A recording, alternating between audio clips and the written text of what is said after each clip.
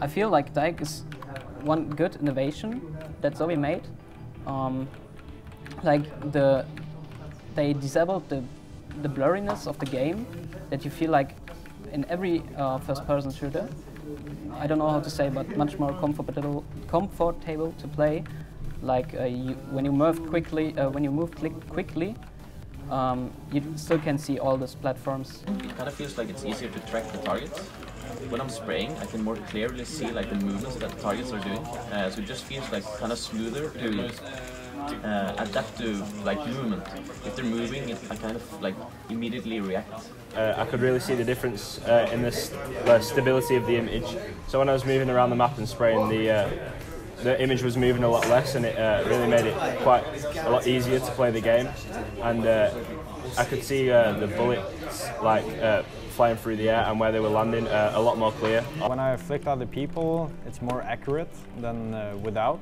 It even helps me to perform when I spray. I can see the spread even easier than I do without. And when I do hard turns, the screen is more floating.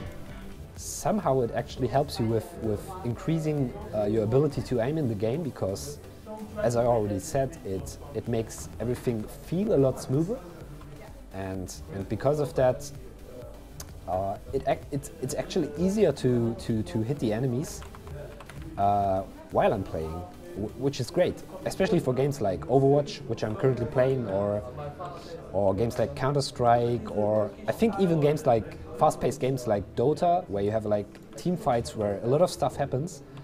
It will actually help you with keeping the overview of the game and controlling your mouse and your accuracy better. So if I had to decide like what feature is actually the best on this monitor, I would say it's the DyAc feature, because it impresses your gameplay by a lot.